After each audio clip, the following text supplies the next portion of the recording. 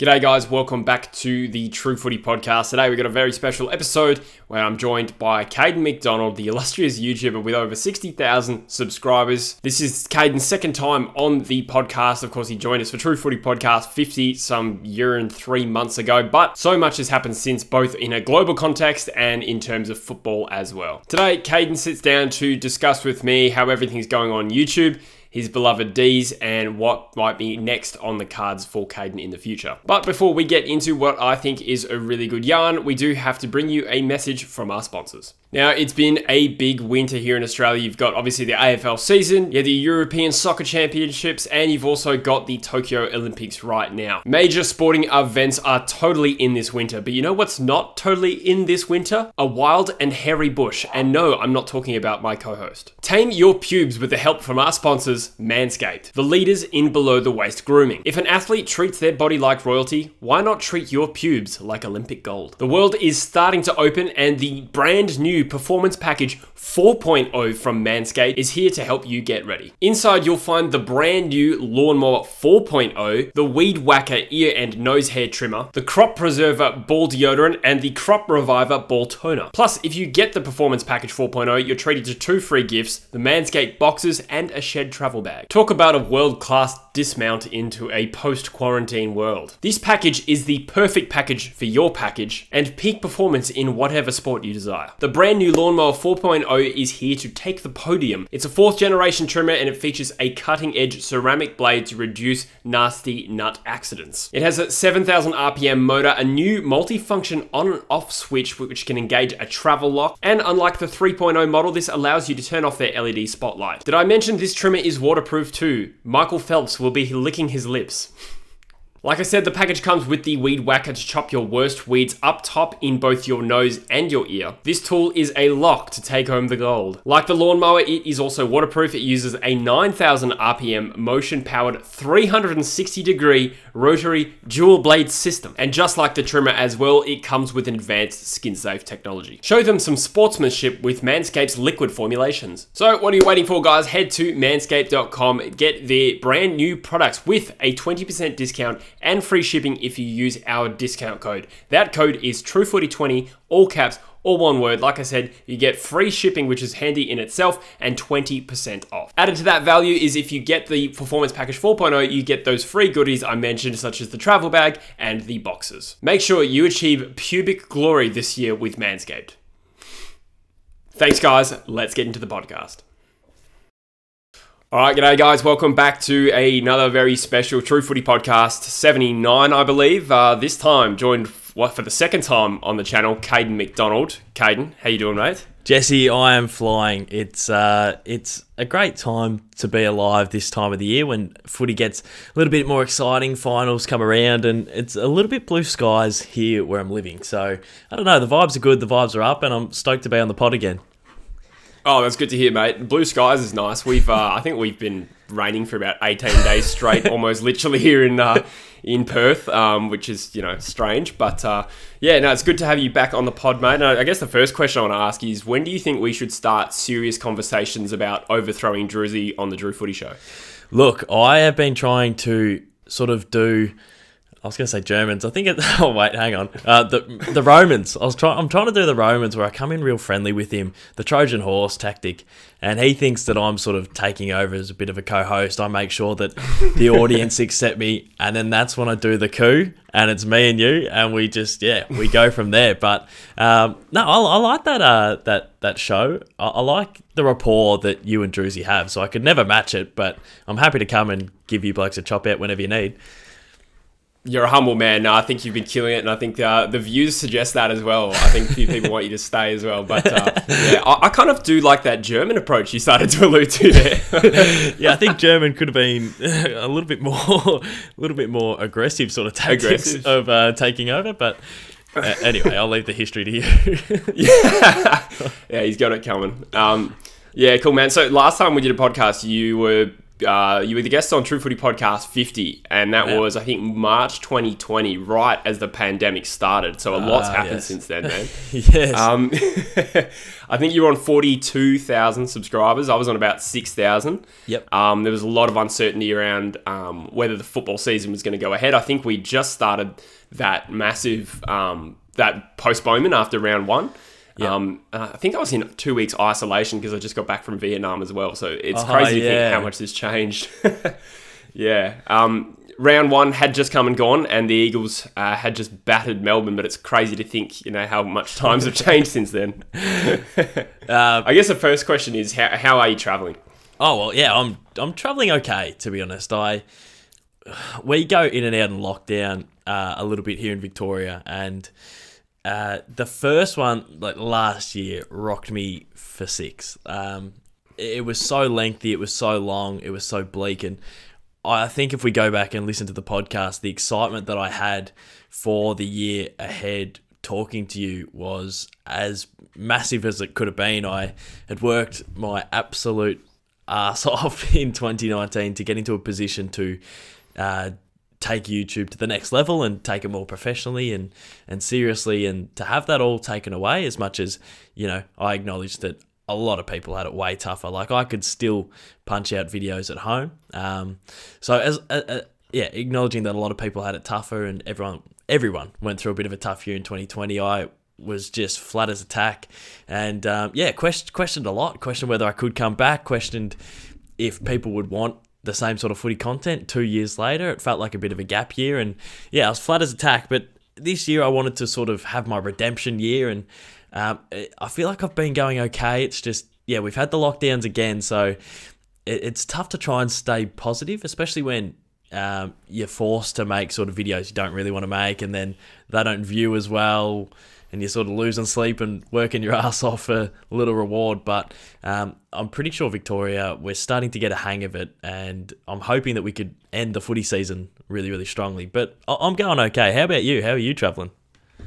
Yeah, not too bad, thanks, mate. We've kind of had a few lockdowns of our own. Thankfully, with Perth, we just kind of snap into lockdown at the slightest hint of COVID. If we get like one bloke who comes into the country, into the state rather, and is in the community, we pretty much wait for the first case. We lock down, and thankfully, we've been lucky. And I don't know if it. I don't want to make this a COVID podcast, but I don't know how much of it is Perth people doing the right thing, or if it's just luck. But either way, from a COVID sense, things are pretty decent here, and that's made it a lot easier for me. I can't imagine what the poor buggers in Sydney, and you said Melbourne was like that last year, where there's no end in sight. That must be a real tough thing mentally, when it's like, okay, if I can stick it out for these next 2 months, everything will be back to normal. But obviously, you didn't really have that certainty in 2020, did you? No, there was no certainty at all. And halfway through, when we really went hard on the lockdown to try and eradicate COVID in the community, there was so much sort of opposition to it. There were so many people saying, no, you just got to live with it. Like, it's too far gone. You got to live with it. There was, headline after headline saying we'll never get back down to 0 cases. We'll never live normally. And I think media have a little bit of a part to play with it, where my anxiety was through the roof. Just every Twitter post I'd see from the Herald Sun and whatnot, any sort of article was just so dire. And I was really proud that the Victorians sort of stuck at it and got it done. And we lived like the best summer ever. It was Freedom 2.0. I've been to that many footy games this year, and I don't think it's possible if we didn't do what we did last year. And now I think we've got a bit of a WA approach to it, where it doesn't take us long at all. If there's a couple of cases pop up, we go into our bunkers for a couple of weeks and we pop back up. And I think you see in Sydney, not that we're going to make this a COVID podcast, but you see if you can be a little bit hesitant, it can bite you in the bum. So, I wish everyone in Sydney all the best, and hopefully we can unite as one Australia very soon. Yeah, that's it. Fingers crossed. Just looking at the way your productivity is and your motivation, you seem like you're in a really good space. Do you think you're on 2019 levels in terms of your enthusiasm and your motivation and belief? Do you think that's come back? Because I know that dipped last year. That evaporated last year, and I wasn't expecting it. In 2019, it's really weird because I've bounced around part-time jobs and hated them and had no motivation and never wanted to do them, and going down to the golf course and having to wash dishes, I was very reluctant and thinking of ways to get out of my shifts. And even doing some street team work at Kiss FM in 2018, I had that same mindset. So I was really questioning whether I had any work ethic in 2019, especially straight after school. I'd see people go to full-time work and be a tradie, and I'm going, I could never do that. Does that mean I'm lazy and could never work? So when I worked as much as I worked in 2019 with Cooko, and the amount of videos we were producing on our own, but also the amount of stuff we were doing with the AFL, it really made me feel like, oh, this is what I want to do. This is what I can do. I'm working as much as the people that I used to envy straight after school would work. I'm working 4 or 5, 6 days a week. So in 2020, when that went away, the whole footy industry moved out of Victoria. There was no real work here. A lot of people that I knew from the AFL got laid off. And then my channel itself, the videos I was producing I wasn't liking because they were stuck in the 4 walls of my house. There was no goal kicking challenges. There was no footy vlogs. So yeah, I did fall out of love with it. I fell into a real flat spot. And there was times where I was really questioning whether I could do this as viable work, or whether I could do this in terms of will the audience come back. And so I have this real hunger to prove to myself that I can, and prove to other people, even though I don't think there's many doubters, but in my head there's a bit of a chip on my shoulder to come back this year and just pretty much prove to myself that I can do it and replicate what I did in 2019. And I do think what I'm producing is as good, and I do think my love and my passion for it is through the roof. So yeah, absolutely loving it for sure. That's good to hear, man. Yeah, it's interesting to hear the things you're saying, because like from an outside perspective, it makes sense. Like, okay, there's less footy on. Caden doesn't have the same access to make the same videos or do the same work. But it's interesting here you talk about how much it seemed to be a blow on your self-esteem and how much you sort of believe that you could achieve things. And I think part of that might be because you've kind of, rather than coming from a background maybe of like working full-time and then transitioning to YouTube, maybe because you got a taste of what, like the life that you almost seem to want to achieve, you were starting to work with the AFL. Everything was starting to, like, the domino affected, you were starting to achieve like some of your dreams almost, I'd say. But like for you to have a taste of that and then have that ripped away, that must have been probably the worst element, as opposed to, if 2019 had come after 2020, you wouldn't maybe have copped it so hard in 2020.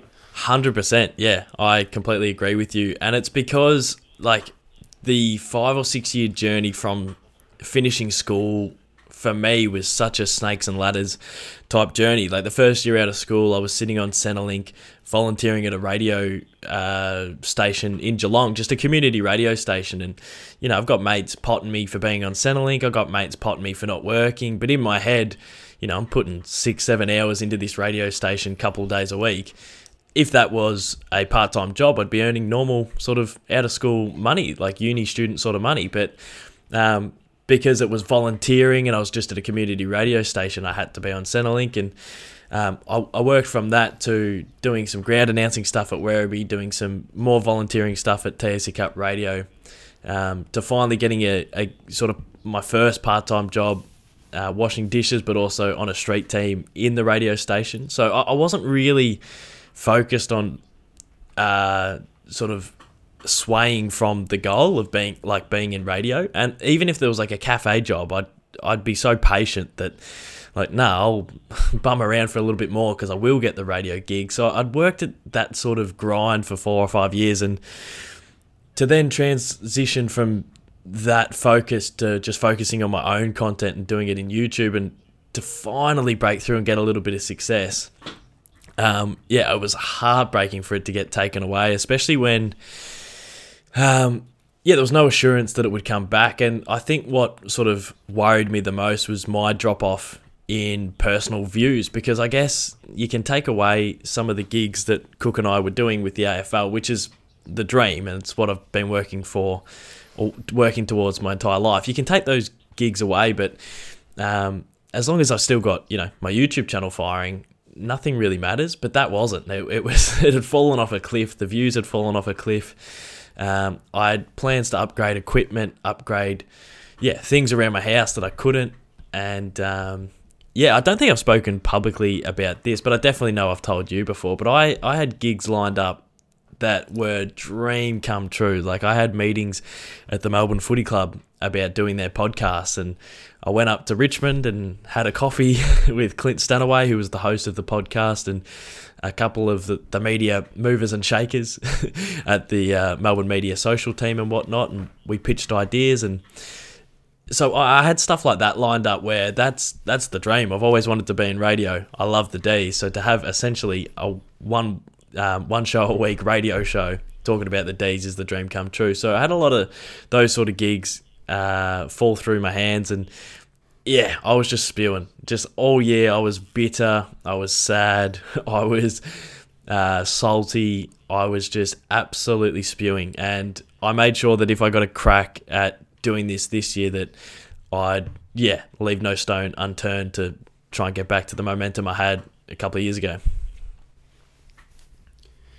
Yeah, that's it, man. I do wonder if do you think it probably, in a way, like the way you're describing that, it sounds like, it was obviously a real painful experience to have it sort of brought to you and then taken out of your hands before you could really grasp it. But do you think that there's probably another side to it where you saw what was possible, and that's something that maybe people such as myself who are trying to make a career of things were like, I was just speaking for myself, and people ask me, what do you want to achieve? Where is this going? And I still don't have a clear answer for that. And I don't know what the ideal situation looks like, but you actually got as close to just about being offered some of the things. And so you know that what you're capable of. So that must have really, did that burn sort of a fire for you going into 2021, that the things out there were possible? Yeah, for sure. Like 100%. Like, I had never really understood, like, I thought to be a YouTuber you needed 2 million views and to be mates with KSI. Like, I had no real grasp of what you could do with a small audience. And once I sort of started to figure out that bands with 5,000 followers on Instagram make a living, and they sell t-shirts, they go to gigs, you don't need independent bands with 20,000 followers on their Facebook make a living. And so once I started to learn about that and how they went about, living off their art, pretty much, it opened some doors to me. And I guess, once I sort of realised that, Cameron Ling doesn't have one job during the year. He's on radio on a Monday, and then, Channel 7 on a Wednesday night, and then goes to footy clubs on a Thursday, and then calls footy on 3 different stations over the weekend. Started to twig to me that, maybe I do a bit of YouTube, and maybe I do a little bit of merch, and then maybe I do have a weekly radio segment, and then maybe I do have an AFL gig with the AFL. So I started to really realise that, you got to do multiple things to earn a bit of a living. So, it did open that door, and it did make me realise, what it takes. And when it did sort of plateau for the year, there was a lot of doubts that crept in. Like, I started thinking towards the end of the year, I was putting out a FIFA career, and I realised that my audience love all the videos with my friends in them, and they love some of the AFL Evolution gaming. So I thought, pro clubs, FIFA career, that's just a recipe for, success. And I was getting 400 views a week on some of the videos, and I just thought, geez, does it go up from here? Like, what if it doesn't? It's just not sustainable. So all those doubts crept in, but it did make me hungry and fired up, and really determined to bounce back this year. That's good, mate. Yeah, I think Dylan Buckley is a good example of that person you sort of described, where if you just look at his YouTube channel in terms of views and stuff like that, it's hard to imagine he's successful as he is. Does that make sense? Like, I don't want that to sound disparaging, but it's like, it's not a massive YouTube channel, but like, he's got such a diversified portfolio. He's clearly got like commitments all around the shop. He's done media gigs, and he must sell a shit ton of merch. It's quite an interesting model where you don't really need a massive audience to monetize it, if that makes sense. And that's probably something I'm still trying to work out. In terms of trying to make this a career. But what did it mean to you to hit 60K subs this year rather? Because I remember I watched the video you did with Druzy, the Druzy yarn, as a bit of research, and you were saying that 50K didn't really feel like a lot to you. I think you were on about 48 at the time of recording it, and I take it that's because you were on the brink of 50 for so long. Yeah. But when I was on the live stream with you when you hit 60, and you seemed up and about. So what did that mean to you? It's a little bit odd. I thought I would fly through. I thought, like after 2019, I think I had 20,000 views, 20,000 subscribers in about 6 or 7 months. It just shot up, and I thought 50 would just be a walk in the park. 60 would come and go. I'd be at, 70 or 80 by the end of 2020, and then I'd hit the 100 pretty soon after. So I wasn't really focusing on small milestones, and I don't really like to celebrate them necessarily. I think I got up and about for 1 and 5, 10, 20, and then I made like a point, like once I've hit 20, head down, bum up, nothing else means anything, sort of grind. But I think that's probably a little bit of a detrimental approach to things. It's sort of, I don't know, it's a determined approach, and it's sort of like blinkers on, but I think you got to stop and smell the roses every now and again. And it just didn't pan out that way. I sat on 40 in the 40,000s for 18 months, I think, after getting 20,000 subscribers in 6 or 7 months. So you can never count the chickens before they hatch, and I just felt stuck in the mud. And then I slowly crept closer to 50, and then I sort of hit 48, and I don't know, I felt like I was on 50,000 for a couple months because it still took that time to cross over the threshold. And I also felt like not celebrating it because of how little I'd achieved in 18 months. I felt like, I don't know, I'd achieved nothing in 18 months. So it'd be a little bit weird to get excited for sort of failing for 18 months. So I just wanted to get over that hump. And since then I've hit another 10,000 subscribers within a couple of months, and I don't know, I feel up and about. I feel very thankful for where I'm at. Instead of trying to look too far forward, I think my mindset this year's just been about feeding into what I've got, like really appreciating the audience, which I always have, but instead of, sometimes I can sit there and go, I want to make a video that exceeds this audience and is bigger than this audience, and then it flops, and I go, well, that's really stupid. Maybe I should just make videos that pander to this audience. I know what videos I like making. I feel like I've got a good relationship and a good understanding of the audience that I have. So I'm just going to start tapping into the audience and start bouncing off them and bouncing off that energy that I get from them. And so that's what I've tried to do this year. And I think just really appreciating what you've got and sort of working with what you've got is a better attitude than blinkers on, head down, bum up, and just sort of trying to plow too far ahead. Yeah, I can relate totally to what you said. It's similar to you. Like my comparatively smaller channel did the same thing in 2019. Excuse me. It sort of had this period of explosive growth and then stagnated, and I kind of just had this belief that in 2021, things would fire back up. Probably hasn't in the same way that I'd really hoped it had. But I'm sort of caught in this period where like I'm definitely working as hard as I ever have and putting as much heart and soul as ever, and it's not really translating. And I'm trying not to beat myself up for it because it's like you can only control what you can control, to use a really tired cliche, but it's out of your control to some extent if your video pops or anything like that, as long as you can sort of feel a sense of satisfaction with what you're doing. And I'm constantly trying to battle with myself to do that. How hard on yourself are you? And do you think that serves you well? I can completely relate to controlling what you can control. I listened to the Ben Crow podcast, the Dill Buckley one, and him saying that resonated with me towards the end of last year because I was just looking at the views flop and feeling like absolute dog shit. I felt absolutely awful. Felt like I was failing. I felt like I wasn't good at what I do. So instead of trying to bring out 5 bang average videos a week, which is what I was doing, I tried to bring out 1, especially during Feb and March. So I was bringing out 1, but putting a lot of heart and soul into it. And I just remember thinking, if I can, control what I can control, which is wake up early, turn the computer on, film, edit, put a bit more editing into the video, then whatever happens, happens. So yeah, that's the mindset that I started to take on.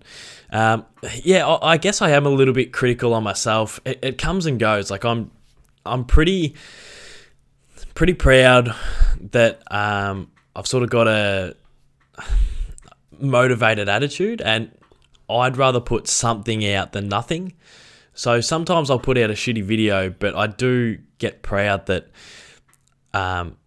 it's something. I heard a great quote the other day on TikTok, and it says, before you do something great, do something. And I think that's an unbelievable quote in terms of, I'm aware that my best video might not be till my 800th video, but to get to your 800th video, you got to make 799.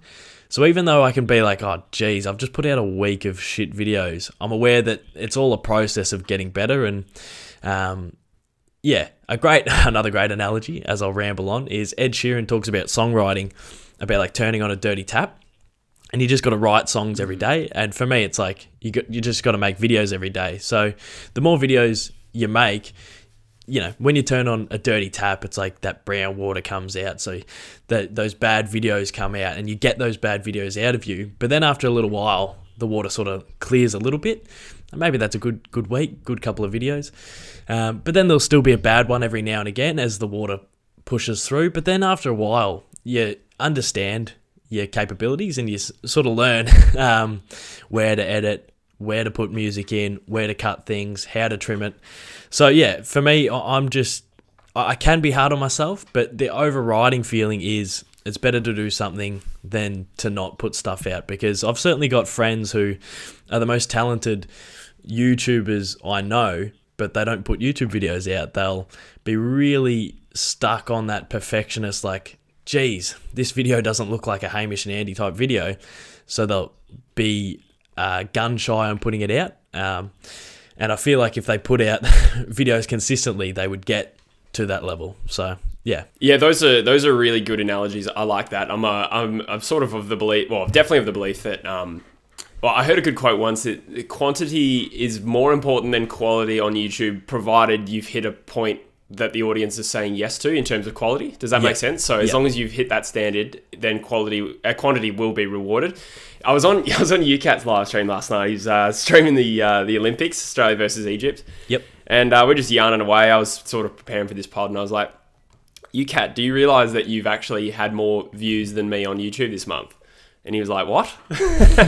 So he went and checked it up, and he couldn't believe it. Like he was like, oh wow. And the reason for that is because he's uploaded so often and so consistently. And you can see, as an example, I'm just using UCAT as an example, but you can also say the same thing for Mitch Ryan, Cardman. These guys are having monstrous years, and they're just uploading so consistently, and they're getting the reward for it. So I think that's really good advice for young fellas out there, because there's plenty of people around that teenage mark who are just trying to sort of develop their channel. And I think the best piece of advice I've heard is that if you just simply upload quantity where the quality is acceptable, you'll definitely be rewarded for it. Yeah, 100%. And once again, I think starting out is probably the hardest thing, but for me, I was so hungry to, I can't edit and I can't film. I have autofocus on. I don't change any sort of settings. I don't know what lighting to use. Like sometimes you'll look at my video and you'll be like, is he in some sort of medieval dungeon cave with a fire sort of lamp on the side? Like I just chuck my lights up, try my best. Mate, you're the top dog in this scene. If you can't edit or produce, then the rest of us are fucked. But I've through this whole process, I've just been so determined that I can't do all these things, but if I keep doing it, I'll get slightly better. So that's why I do get proud that I think I've put out 500 videos or something, and there's probably another 100 that are unlisted or, whatever. I've done, my 10,000 hours of work where I feel like I'm getting better. And even like in 2019, I was like, oh, great. My videos are looking good. And I look back at 2019 videos now and I go, oh, geez, that. Yeah. Let me do this video again. I'll, absolutely edit the pants off it. So, I think your Mitchie Ryans, your Cardmans, your UCats, I think it's, really great that they've gotten over that first hurdle of just starting, and they're now sort of into it. They've rolled their sleeves up and they're now in the process of getting better. And I think they're starting at 15, 16, 17, 18. And in 3 or 4 years, their content's going to look really, really slick and really, really good. So, fair play to all those guys.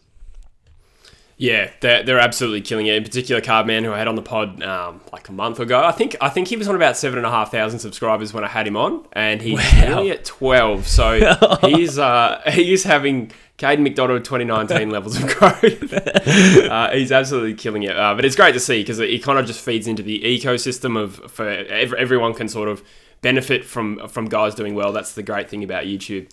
With you, do you ever reflect on the fact that being a full-time creator and YouTuber, your sense of identity kind of lives and dies with how well you're going on YouTube, as opposed to someone who maybe works a 9 to 5. If they have a shit day at work, for the most part, they can sort of just park it, and then that's work, and then I'll deal with that when I go to work the next day. But for you, it's all like the whole track of your life is sort of dependent on your relative success. Do you ever reflect on that, and do you think it's healthy? I do, but I think I'm probably caught up with it more than anyone else. So I'll have people come up and go, sometimes I'll bump into people at the shops and they'll go, oh, hey, mate, absolutely love your goal kicking challenge 2 years ago. And they sort of give me a pat on the back, and it's like they're still sort of a fan of something I've done 2 years ago. And in my head, I'm going, I've uploaded 2 tier makers, a couple of podcast clips, and that's it over the last 2 weeks. I have done absolutely nothing. I am the worst creator ever. I'm so lazy. I'll be so stuck in my head about how bad my last 9 days have been. And someone will come up and be like, hey, mate, love your videos. 2019 song, classic. And I go, how can you say that? I'm in horrendous form. So it's quite funny that personally I get caught up with that sort of feeling, probably more than the audience. And I've tried to learn from that and just sort of, it's quite tough. I think I learned in 2020 that I can't sort of base my self-esteem off my views. Otherwise, I'll have bipolar, because some weeks it's great and some weeks it's horrible. And especially when, I've recently got into the habit, because of Druzy, of looking at my YouTube studio. I never ever used to do that, because I'd put out a goal recreation maybe summer of 2017 and it would have like 20 views after the first week. And then fast forward 2 years and it had 200,000 views. So if I looked at my YouTube studio after I initially dropped my first goal recreation, I would have been like, this is the biggest flop ever. But it found its lane, it grew, and now they're some of my biggest videos. So I've always been of the belief you can't judge a video after half an hour it's been up. But yeah, since like sort of talking to Druzy, I'm now on it every day. And I think that can be a little bit dangerous and misleading as well, because I'll be flat. I'll be like, oh, geez, this video flopped because it's a 8 of 10. And then I come back to the next morning and it's a 2 of 10. It's sort of bounced up. So yeah, I've sort of, tried to have tactics of like to distance myself from, my self-esteem being connected to my YouTube channel. But it's hard because everyone at work has good days and bad days. So yeah, I don't know. It's a process that I'm always, trying to learn and improve on. Yeah, it is hard.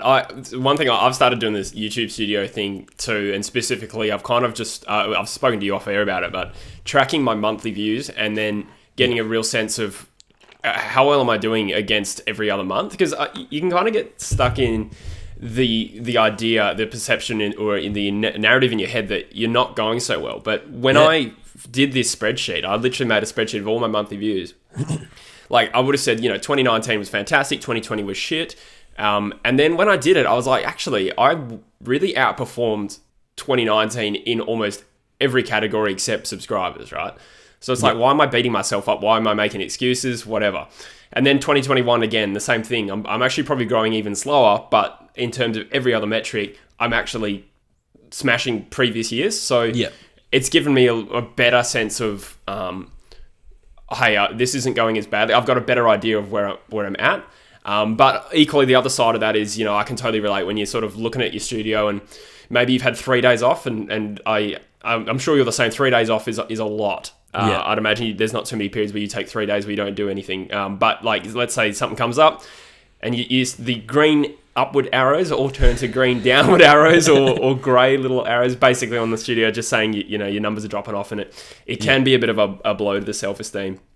One other thing is, like, I thought, one thing that's funny is you mentioned when people come up to you is, I don't think I've told you this, but I do get recognised a little bit out, particularly at the footy, or like, when I go out to Freo on a night out, and I'm usually with Druzy in the latter scenario.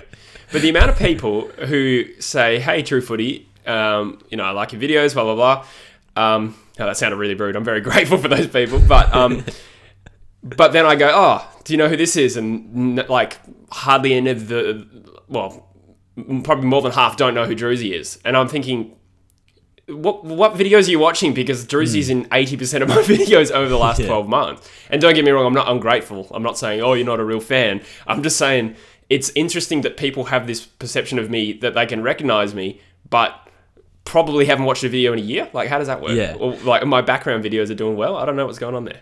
Yeah, well, I think sometimes, and I can acknowledge this, but sometimes I can be a fan of someone, but then sort of dip out of their content. So, like, I'm a massive fan of Cody Ko, but I haven't watched a video for about 8 months, and they just don't excite me anymore. Every now and again, I'll dip into their podcast or sort of, watch something of theirs, but I'm not an active fan anymore, but I'm still a fan. So, I have people come up and they'll be shocked that they bumped into me, and they'll come up and get a photo, but then they'll sort of say, oh mate, 2017, that was unbelievable. And I go, that's 4 years ago. I've sort of done some stuff since, but I don't think they would realise I do the Back Pocket Plugger podcast. I don't think they realise. And so sometimes, like, I think there is a bit of a life span of your subscriber, and obviously there's the day ones that, love you from day dot, but I'm sort of accepting that in 2-year intervals people come and go.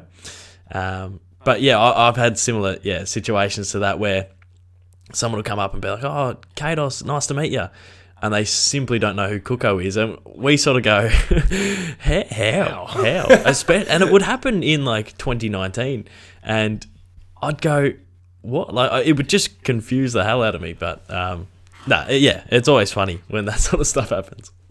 Yeah, for sure. And again, I want to reiterate, I didn't want to sound ungrateful. When people come up and say g'day, it's really nice, but it's just a evidence that people don't live and breathe YouTube like we do. Of course, which is, it's interesting. Bro, how was your trip to Adelaide? Yeah, it was crazy. So I never leave Victoria ever. I went to one holiday when I was younger. I think I was 10. We went to Queensland for a week, and that's about it. I've been on a plane to Queensland to back, and then a plane from Tassie back after Tasmania camp, and then in the 5-in-5 was like the third or fourth plane I'd ever been on. And I'd been in 3 planes in my life, and then when I did the 5 games in 5 days with Kuko in 2019, I was in 2 planes in a day and a half. So I was like, oh geez, really get my plane numbers up. But I never leave Victoria. I never leave Geelong. I'm an absolute homebody. I get quite nervous when I do things like that. But I did the Port Adelaide versus Melbourne pre-game predictions with the pair and the Backyard Charizard on the pair's YouTube channel. And the Backyard Charizard hits myself and the pair up in a group inbox and goes, I've got 2 tickets in the Melbourne cheer squad if anyone knows anyone who wants them. Wow. And I go, I'll take him. And he goes, are you taking the piss? And I said, I am taking the piss, but give me a day. Give me a day. So he's like, yeah, I'll hold on to him. So I asked Connor Rogers and said, do you want to go to Adelaide to watch the D's and Port? And he goes, I'm working. I asked Mitta Bowl, the same thing. He said he was working. And one of my great mates, one of my best mates, who was on school holidays and had been harassing me the last week and a half to do something, and is always up for something, Dil Danoon. I was tentative to message him because I knew he'd be in. And I was like, I'm not sure how in I am, but I know once I message him, he'll be in. So I messaged him. You wouldn't want to go to Port Adelaide versus Melbourne in a day and a half. And he's like, yep, let's do it. And I'm like, oh, great to know that you're leaning towards being in. We'll sleep on it. I'll get onto you tomorrow. He's like, nah, we'll book an Airbnb right now. So we did. And we drove over on the day of the match at 5:30 a.m, headed over the border, and it was unbelievable. It was so much fun. Whenever I go to games at the G, I usually drive, so I don't really drink. But we had the apartment right next to Adelaide Oval. Got in, had a feed. The pair came over. We had some prees. We were sinking bevs at the apartment with the pair and Dill, and then we walked over. And I was really nervous because everyone who messaged me goes, "Be careful. Really look after yourself tonight. Be careful." And on the walk over, Dill had my spare scarf on his shoulders, and I started filming, and it just wasn't on around his neck anymore. And Dill's like, oh, geez, I must have dropped it. And we sort of turn around, and a bloke goes, some Port Adelaide bloke's like, oh, yeah, must be on the railing, boys, and sort of laughed at us. And we're like, oh, geez, they've clearly pinched it off our neck. So that made me really nervous to go into Adelaide Oval. But I got boozed up, got a bit pissered, and just had the time of my life. And after a pretty lame couple of weeks, the D's probably showed why I think they deserved to be in the top four. And it was, yeah, one of the best nights ever. Well, I can't get past the fact that someone just nicked your scarf. Yeah, so... Does that happen? Is that what they meant when they warned you? Is that what Port fans are like? What? Anyone I spoke to, so anyone. Like, I'm saying What? 10 or 11 plus character references said, really look after yourself tonight. And even the pair was like, yeah, like, be careful. There will be, like, fracas in the crowd. And there were fracas all around us. Wow. But we were really deep in the Melbourne cheer squad. So if we had been sort of further left or further right, we might have been between the Melbourne cheer squad and the Port cheer squad and sort of sitting in the middle, but we were right in the thick of it, so we couldn't really hear some of the stuff. But I've got footage of security dragging people out and people mouthing off to us, and yeah, it was quite funny. But yeah, that walk to the ground, we got onto the bridge, and yeah, all of a sudden I just said to Dill, I'm like, oh, where's the scarf? And we looked behind, and you know, if I was behind anyone and their scarf fell off, you'd pick it up and give it to them. Like, it's like, oh, hey, mate, you dropped something. So it clearly didn't fall off. And as we turned around to investigate, a guy sort of jokingly said, oh, it must be on the railing of the bridge. So we're like looking over the bridge. So I don't know. And I looked in the bin as well. So like, I don't know where they've chucked it, but I think they chucked it off the bridge because it just wasn't anywhere. So, yeah, it was. It made me really nervous, but after a couple of beers and getting in the cheer squad, and everyone was just so lovely. Like, the Melbourne supporters were unreal. I've never really sat in the cheer squad before, but it was, yeah, so much fun. And then the backyard Charizard popped down at half time, so we're chatting to him. And then the pair and Dill and myself went to the casino afterwards and had one of the all-time great nights. Yeah, that's amazing. I can't believe the Eagles fans have the reputation they have when that shit happens. All we do is sit in the stand, sipping Chardonnay, clapping Andrew Gaff after he belts Andrew Fraser. No, only joking. Man, my jealousy levels were peaking. I was because I didn't know you were going. I just saw you. I think you uploaded a story. Is that pretty much how you announced you were there? You were just you had a photo. Yeah, that was sick. I think I might have told you this, but I was meant to be flying into Melbourne today. I never booked the flight. Thankfully, like, the COVID situation sort of unfolded right before I did that. But I was meant to be going to Dogs and D's this Saturday, and then Collingwood West Coast on Sunday. But that's all right. It'll happen one day. It will. Yeah, I can't wait. Like, yeah. I think Drewsy's popped over maybe once before, and we had a goal kicking challenge, and yeah, it'll be so good when we can finally all do stuff together. But yeah, like yeah, just it was very impromptu. The Adelaide trip, took my chance, drove over, and drove back the next morning. So I had a couple of Adelaide content creators hit me up going, oh, we should collab. And I'm like, mate, I'm halfway home. Well, I'm not coming over for the weekend. I'm just coming over to watch the D's. So yeah. That's awesome. That's awesome. I kind of want to skip back a little bit to 2020 because there is something that probably just sort of skipped over. But in a year where, you know, you maybe felt like things didn't really happen your way, you did achieve something pretty cool, and that was your album, My Footy Dreams Never Come True. How was releasing that? Because I know that took a lot of work. It was really bizarre. Like I would do things a million times differently if I did it over, but that's all the, you know, it's what the learnings are all about. But it came about because at the end of 2018, I had Back Pocket Plugger, the song, up my sleeve, and it took us about 9 months to get that out, and during 2019 we released it. But as we were releasing that, I had another 2 songs up my sleeve, and I was like, oh, a little EP would be funny, like a, you know, I can't sing and I can't play guitar. Like, genuinely can't do either. There's no disputing that. But I just have delusions of grandeur, of being Harry Styles. So I love comedy songs. I love parodies. I've fallen in and out of love with the parodies, but I do enjoy them. But the process of making my own music is so much fun. It's so much fun. So Back Pocket Plugger came out, and then I had already had I Don't Want to Play Ones up my sleeve and Pie and Chips as Back Pocket Plugger came out, and I was hoping to get them out that year. I thought I Don't Want to Play Ones was going to come out like a month after Back Pocket Plugger, but it didn't. So we had Pie and Chips and I Don't Want to Play Ones already locked and loaded, and then COVID happened, so I couldn't really film anything.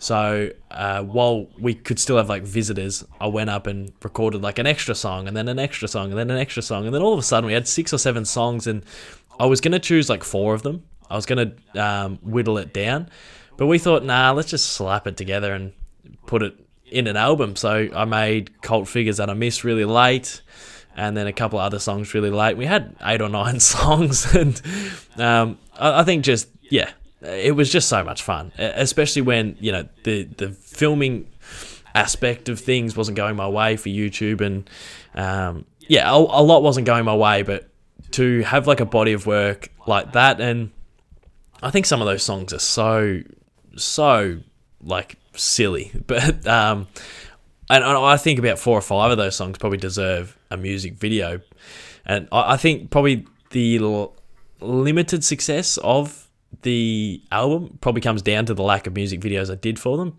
But yeah, so much fun, really stoked with the body of work, and I love clicking on the Spotify and not just seeing 1 or 2 songs. I like seeing like a big list of songs on there. I think it's cool.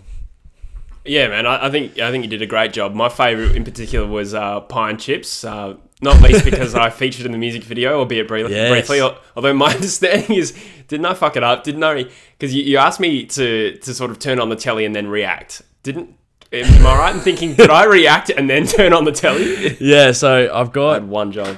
Yeah, well, Drewsy's probably the funniest out of them all. He pulls this like weird face while he's on the phone. It's like this cartoony sort of slapsticky face while he's on the phone, and then I think the pair's probably the best. He like slowly turns the TV on, and then there's some shock, and you're sort of shocked turning the TV on, but I've sort of justified it in my head. Like, maybe the TV was on, but you're turning the volume up. Yeah, let's go with that. Yeah, and then the other thing I had in my head, like, Drewsy's or Cookson's on the phone to someone, so obviously you've got the news, so maybe you're like shocked from the phone call, then you're turning the TV on. But I reckon that's what I was trying to achieve. That was my motivation as an actor. Yes. But and I think it was so funny because Cookson saw the clip of the Backyard Charizard as the news guy.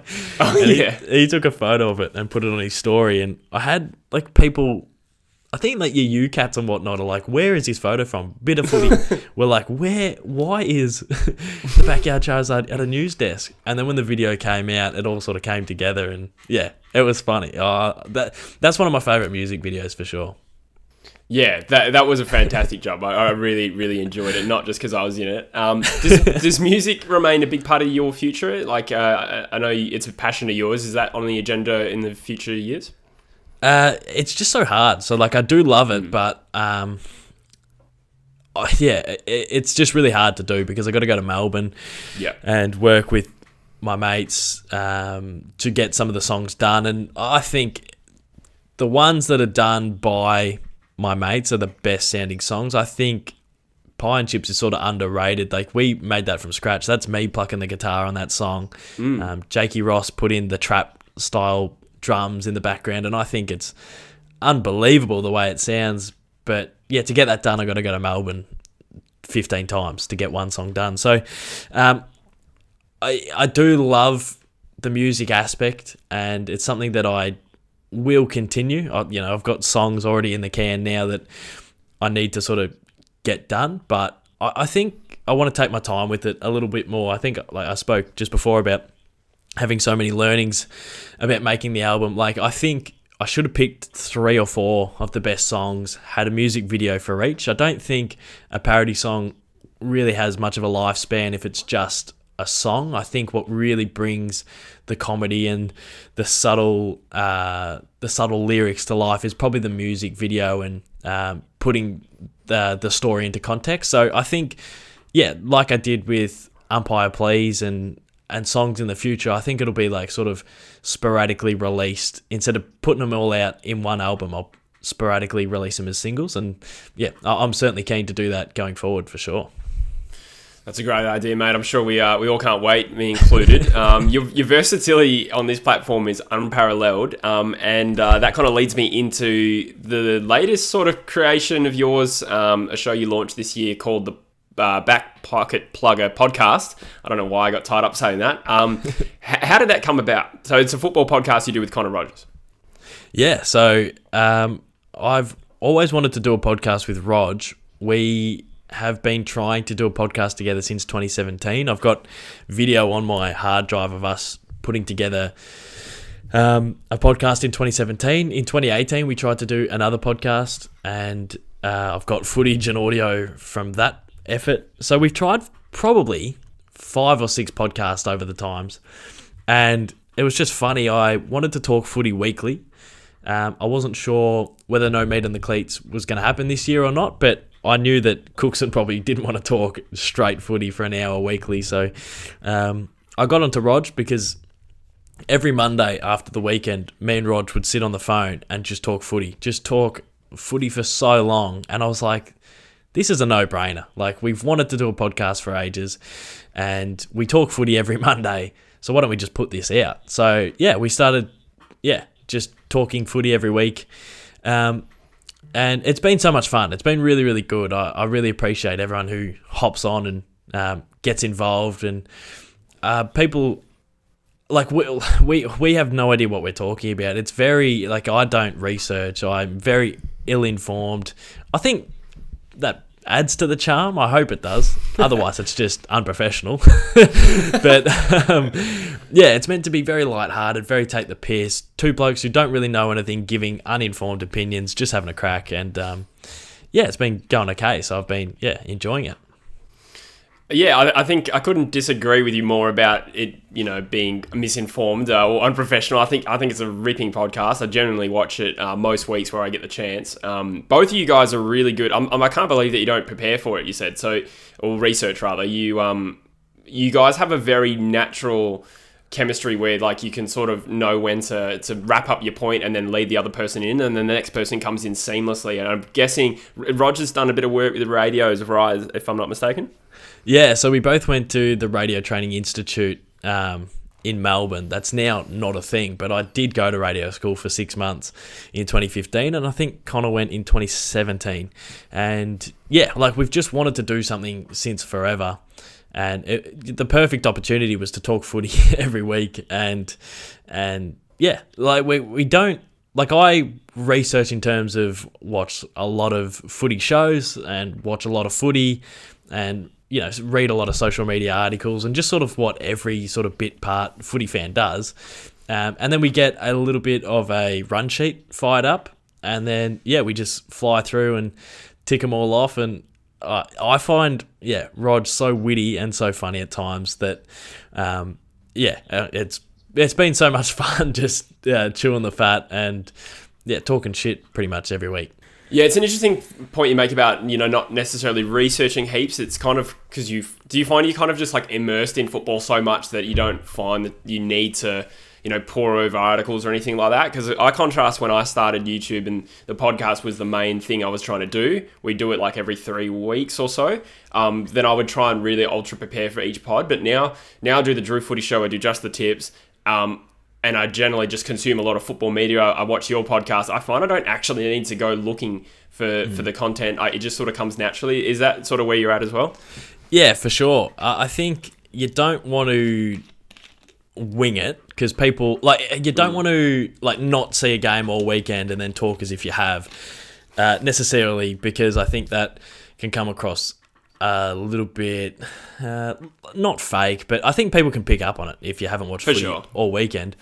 And you also don't want to get in trouble. You don't want to say something that's completely wrong that could make you liable, or you don't want to say anything that's naive when everyone knows you're talking shit. So I think that there's that danger. But if I watched 5-6 games over the weekend and then hopped on a phone call with you, we would be able to talk about the weekend's footy for 2 hours. Like the headlines that I've seen, the Sunday footy shows that I watch, the pre-game and post-game, the Sunday Arvo games that I watch that wrap up the weekend.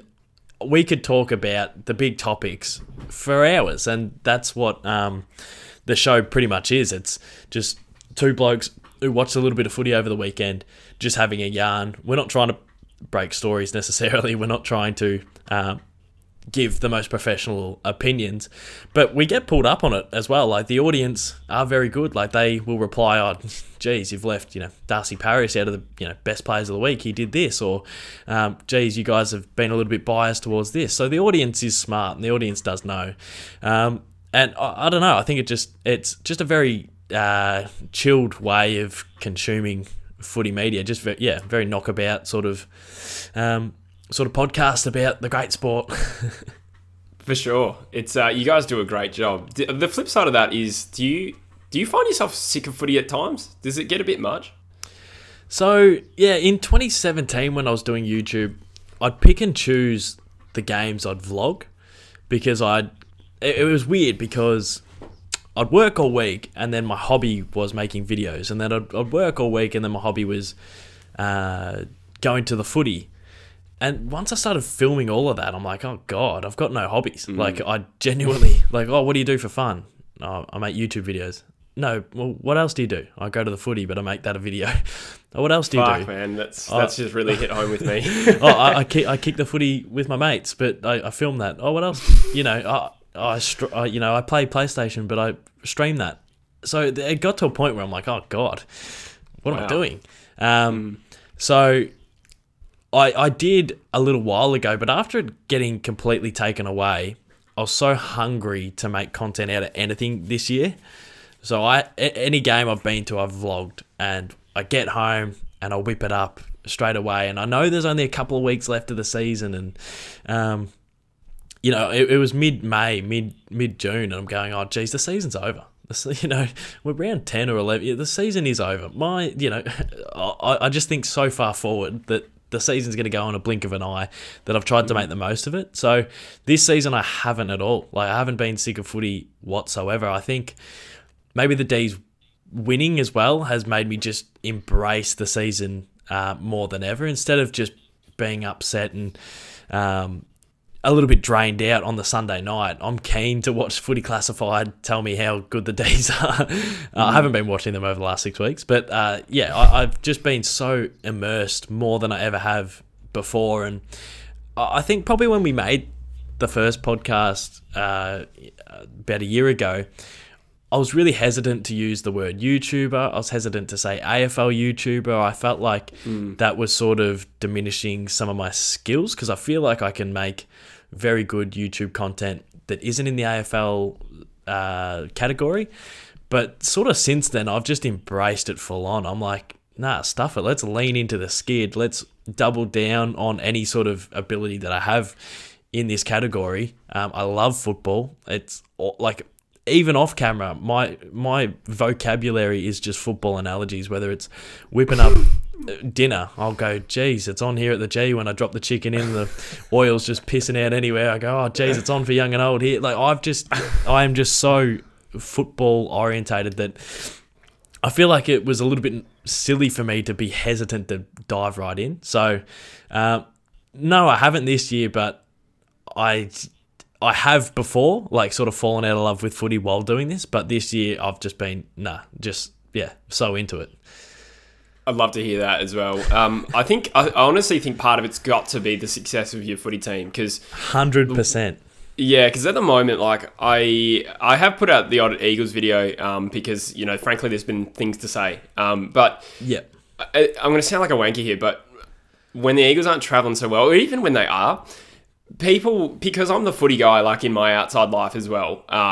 When I say that, I mean, people know I do football on YouTube. They know how passionate of an Eagles fan I am. Yep. And their way of, you know, trying to make conversation with me, to try and connect with me in a really nice way, is to talk about the Eagles and footy and stuff like that. Yeah. And I find, like, especially when we're traveling poorly, I'm just like, I am sick of saying the same lines over and over again about how average we are, or even when it's positive, it's just, I get tired of it, and I know I sound like an asshole with people just literally just trying to connect with me, and they're being nice, but that's me just being a wanker. But no, it can be quite funny, like, you'll go out and have a few beers and your mates will go, geez, how about the Eagles? And then a fan will come up and go, geez, how about those Eagles? And you sort of chat to them. And then you'll go to family lunch and your uncle will go, oh, Jesse, how about those Eagles? And then, like, it just becomes all-consuming at times. Yeah. And I have sometimes, been out at the bar, and it happens every now and again where the conversation is mainly about YouTube and mainly about footy. And sometimes I've got to sort of actively go, hang on, no, this isn't all we're going to talk about, and start asking them questions and asking about their life. Because otherwise, if I sort of go with the flow, it could be sort of a one-sided football YouTube chat. So I definitely, can relate to, it does get quite consuming at times. The other thing for me, I'll say as well, is I kind of find it hard to really steer those conversations away, because I've become such a one-dimensional person, to be completely honest. Like, I work hard at work, and then I come home and then I do this, and I literally live and breathe football. So my ability to have conversations that aren't about football has also diminished, which is really tough. It's so much easier as well. Like, I find if I'm out at a bar and someone's talking to me, I feel very comfortable answering questions, and I feel a little bit out of my depth asking questions. So, like, I'll be standing there going, I should ask how they've been. I saw something pop up on Instagram, like, that they did this over the weekend. I should ask about that. I should ask about that. And then in my head, I'll go, nah, what if it wasn't their Instagram story? What if you get it wrong? What if, what if they don't like that question? So sometimes I can second guess myself, but answering questions, oh yeah, how's YouTube? Oh yeah, it's great. Like, I can ramble on about myself for days. So it is quite funny where you do sort of check yourself and acknowledge how consuming it is, and ways you can sort of get better at trying not to be stuck in the bubble. It's crazy how much the things you're saying resonate with me right now. It's like, when I'm having a conversation with someone at a public setting or a family gathering, you think, okay, I think I saw something on social media. Did you just get engaged, or have you got a 3-month-old? And and does everybody know about this? Do I say congratulations? Is it weird if I say congratulations so far after the fact? Because then you're like, wait, you haven't messaged me already to say congratulations? This is just the classic sort of overthinking kind of thing. And then I'll go, nah, I won't say it. So then I'll go, oh, g'day guys. And then I'll walk away from like that conversation going, I am the rudest person. How could I not say that? Why didn't I say that? I should have said it. And then I go, well, that's annoying, because deep down my personality is very proper and very classy. Well, not classy, but I like traditional, like, things. I know what you mean, yeah. Like that, where you say stuff like that, but then I'll be reluctant to because it's not really my personality, and then I feel rude, and yeah, it's an absolute nightmare out there. It's a jungle out there. Yeah, it is. It's a nightmare, mate. Yeah, it is interesting to reflect on. Like, is that just me? Is that my personality? Probably, but I think it's probably exacerbated by the fact that I live such an insular lifestyle. Yeah. Like, I'm obsessed with this one thing, and then I just kind of absorb myself in it. Yeah. But one thing I kind of not. It's not advice, but like, if I could tell you something, from 2018 was the first year I did on YouTube. And that was, of course, the year the Eagles won the flag. And my biggest regret is not documenting more of that season from an Eagles perspective. Because I could look back and have this monstrous kind of like creation where, I could see the journey, and I could even put that into a new production, new video or something really cool like that. Imagine how cool it would be for you if you get to do that at the end of the year. Have you had time to reflect on that at all, or are you just still too not wanting to get your hopes up?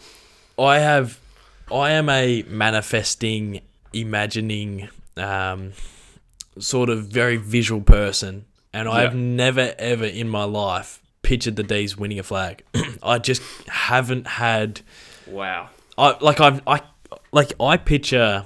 I sometimes, I'll whip up an album and I'll picture playing it in front of people. I go, geez, imagine being on stage. I'm at Glastonbury, just pumping out Back Pocket Plugger. And then I sort of think to myself, well, that's just, that'll never happen. Why am I thinking this? And I'll have other sort of, video ideas. Oh, imagine kicking the footy, doing a goal recreation with this, this sort of person. So I imagine everything and picture everything. And I've never, ever pictured the D's winning a flag because we've been so far away from it that it's too hard to imagine. Like, trying to picture it can't happen. We're 17th, we're 16th. I cannot picture it until. That says a lot when you're picturing Glastonbury and then can't. Yes. I'm picturing myself bringing out Cooko to rap about football so hard. I can picture that, us on stage. I can still sort of see that. I don't know how, but I can picture all these sort of wacky things. But for some reason, I've never pictured the D's winning a flag until this year. I have had visions, and I don't know why, but it's Alex Neil-Bullen getting a premiership medal, and I don't know why it's Alex Neil-Bullen, but I can see him walking up to the dais, and I don't know if it'll happen this year or in the next 2 or 3, but I do sit there and think the body of work that I have is really, really cool. I've been vlogging since 2017. I've been vlogging games. I have live stream clips consistently over the last 3 years of me reacting to my footy club, and I've got heaps of footage of 2019 where we finished second last, and I feel like that's a great place to kick the doco off, sort of thing. So yeah, true. I am excited, and actually in 2019. We got asked if we wanted to go to the AFL Grand Final from the AFL, Cookson and I, and I declined because, one, I'd done so much footy stuff and been so busy that week that all I wanted to do was relax and watch the Grand Final because me and my mates have this big barbecue and it's just my favourite day of the year. It's just so much fun. So one, I didn't want to miss that, but two, I didn't want to go to the AFL Grand Final every year and then it lose its buzz in the next 10 years when the D's make it. Like, say, we do AFL stuff every year. And then the D's make it, rocking up and going to the parade and walking in, I feel it would lose the buzz a bit. So I declined going to the grand final because of that, because I want my first AFL grand final vlog to be a D's one. And I thought, saying goodbye to that might mean I don't get to go to one for 6-7 years, but I felt like that would make the story a little bit better and a little bit less sort of tacky than me just being able to go every year. So if it happens this year, it'd be amazing, but I feel like if it doesn't, it's okay. I feel like we got a couple years to really have a crack at it. And for the first time ever, I can see Alex Neil-Bullen walking up and getting his medal for some reason. Yeah, I love that. I when you first started talking then, I was like, I could not relate at all. I thought, how can you turn down an opportunity to go to a grand final? But it is true. It would be different going to a neutral one. I've never been to a neutral one. I'm lucky to have gone to 3 grand finals. But I see what you're saying about you want to be the first time, that electric atmosphere to be the D's. And I still think it's going to happen. I think it would just like, imagine, grand final vlog. And then next year, grand final vlog. And then next year, grand final vlog.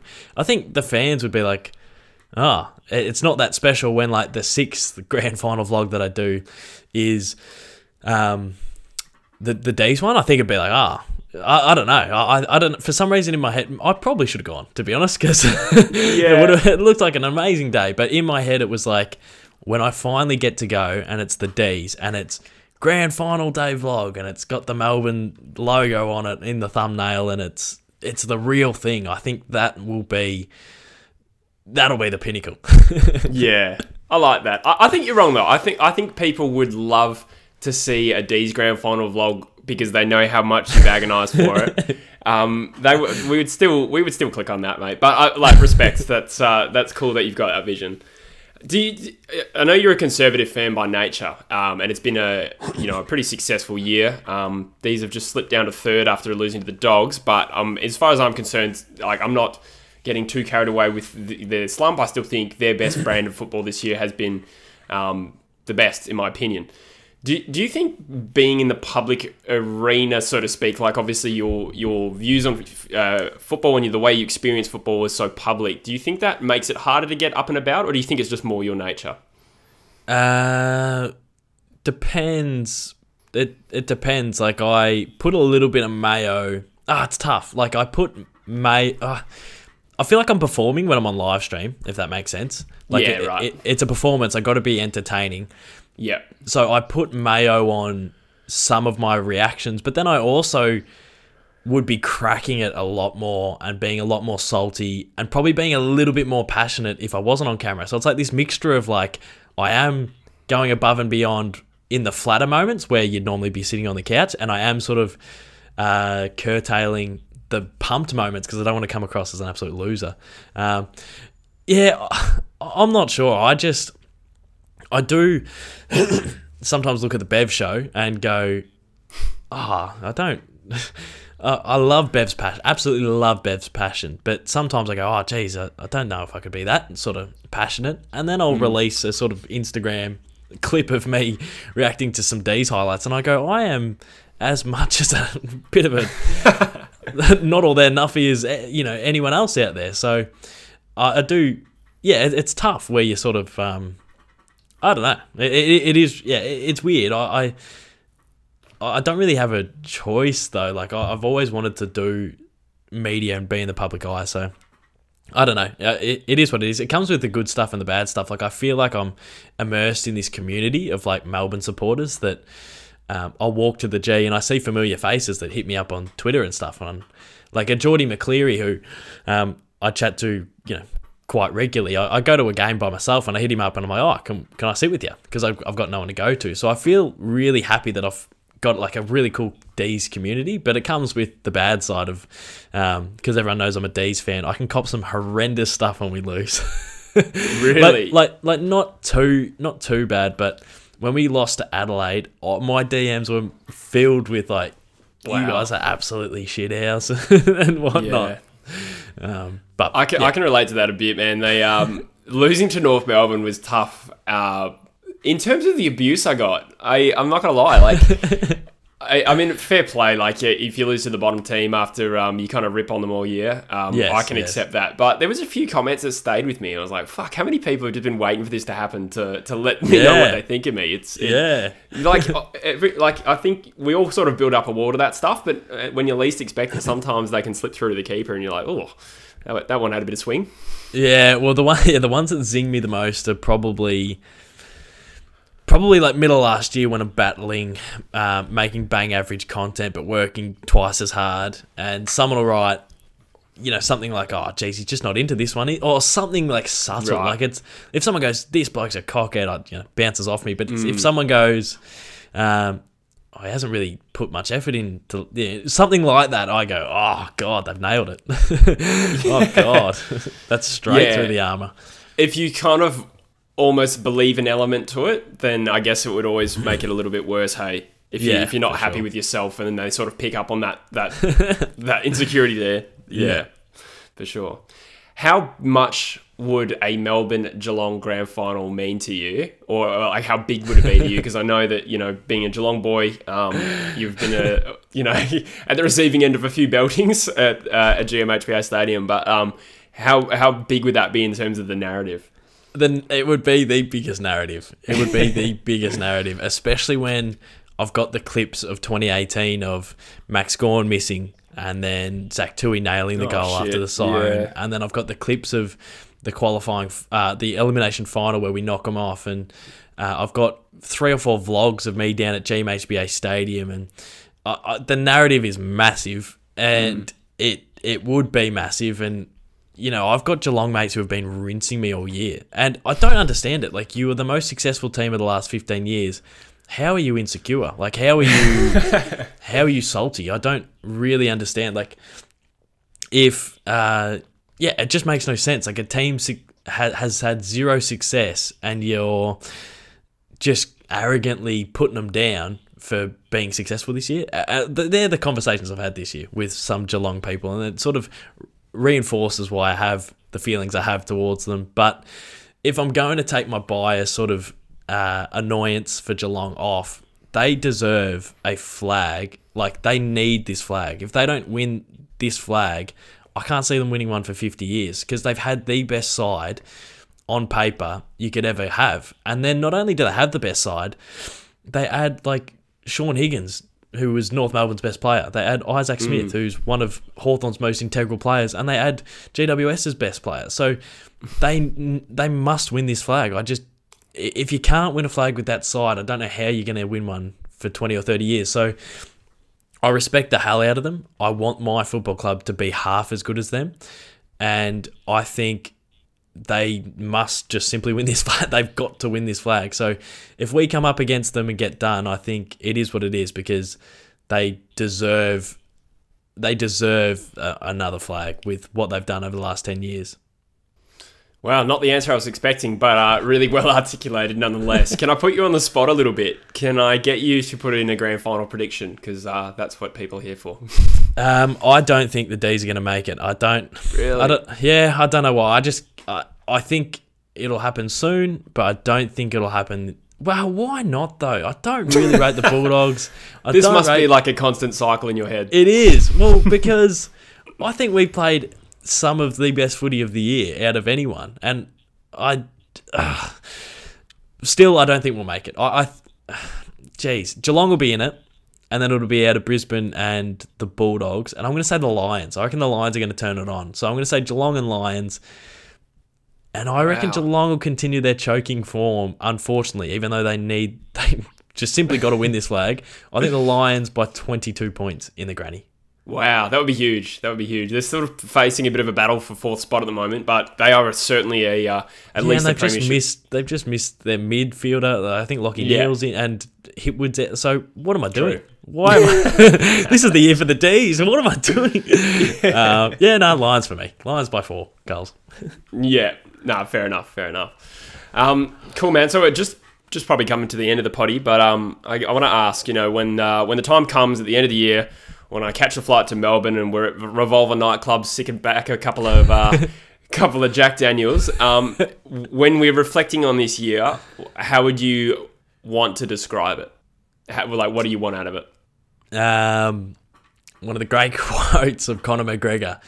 He got done by Nate Diaz after one of the better runs in UFC history, and everyone was rinsing him, and then he came back and beat Nate Diaz.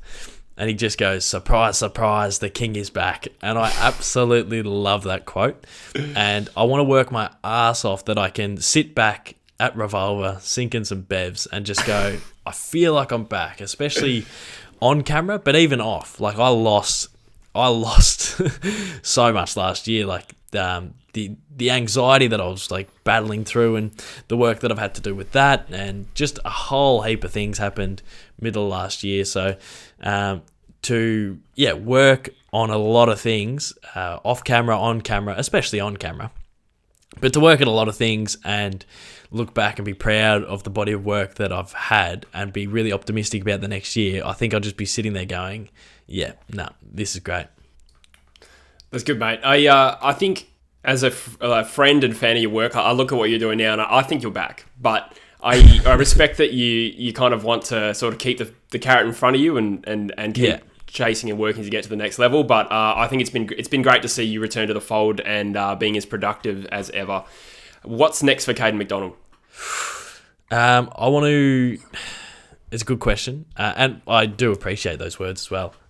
It means the world to me.